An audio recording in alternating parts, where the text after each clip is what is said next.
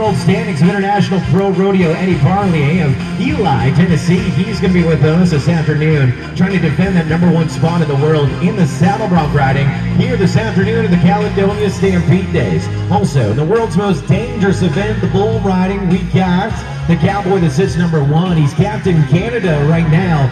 We're talking about Luke McCobb of Port Rowan, Ontario. Leads the world standings in the bull riding, and he too will be playing a little defense and maybe a little offense in the bull riding this afternoon at the 2011 Caledonia Stampede Days. And the most coveted buckle in pro rodeo is that of all-around champion. And we have the cowboy that leads the all-around points race as well.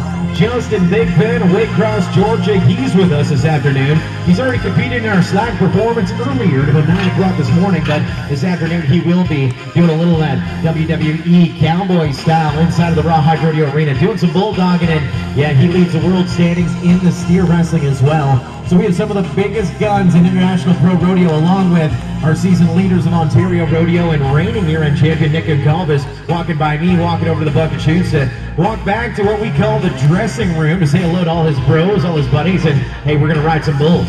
We're going to make the Spurs spark here this afternoon as we get ready to roll into it. Some big scores to beat, some big times to beat as well. Well, while we have a quick second, we want to thank a few of the local corporate and national partners that have made it all happen in the